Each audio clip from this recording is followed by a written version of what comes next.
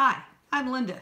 Today I'm going to teach you how to make a marbleized glazed cookie for Valentine's Day or any occasion. I've made them for St. Patrick's Day. They work great for Easter eggs. It's all in the technique.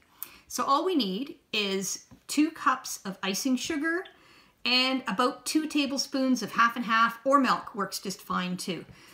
Just your ratio, as you see, you want it to be thick, but not soup, but it does have to drip. So I've already made my sugar cookies,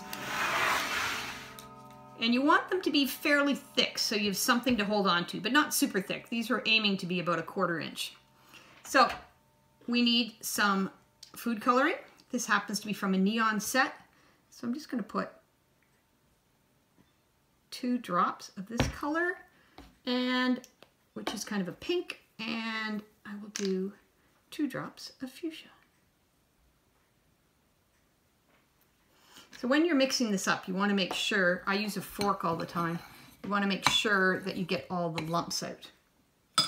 Okay, so we have our blobs there, but that's not very exciting. So you just take your knife and go through it just a few times. You're not stirring, you're kind of swirling. So we got something that looks interesting there. So we take our cookie, hold it carefully by the sides, hopefully that your fingers don't go too far in, dip it down, and bring it back up. And you're going to let it drip for a while. You can take a peek and see what's happening. But you want to let it more or less drip off. Give it a shake. And then take a look. And yeah, I like that. So we'll put him done.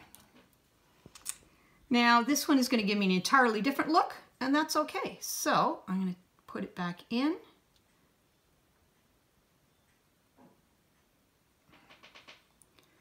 And pull it off. Give it a shake. Get rid of some of those extra bits. And there we have this one. Now it seems to be sliding still, so I can direct it to slide a little bit more. There we go. All right, so we'll do one more, and this time we'll swirl it and see what happens. So we put it in and give it a twist.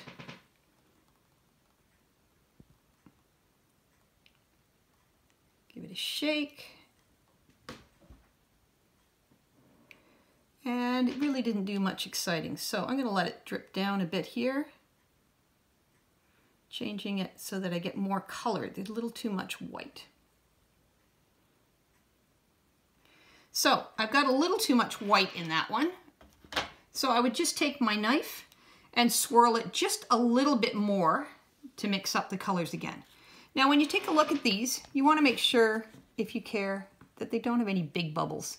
Usually they don't if you were very gentle in your stirring, but if you do, you can just pop them with a toothpick. And there you have it, some fancy marbleized heart cookies. Happy Valentine's Day.